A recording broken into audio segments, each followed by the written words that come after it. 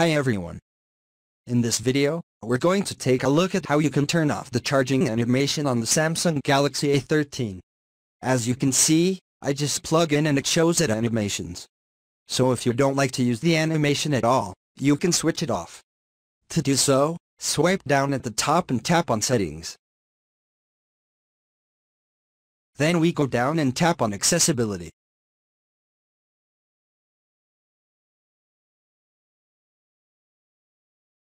Then we tap on Visibility Enhancement.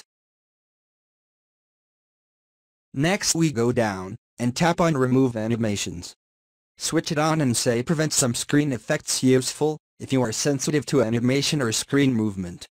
Let's see now. If I plug this one in, you can see the phone will now start charging, but it will not show that animation. Thank you for watching this video. Please subscribe to my channel for more videos.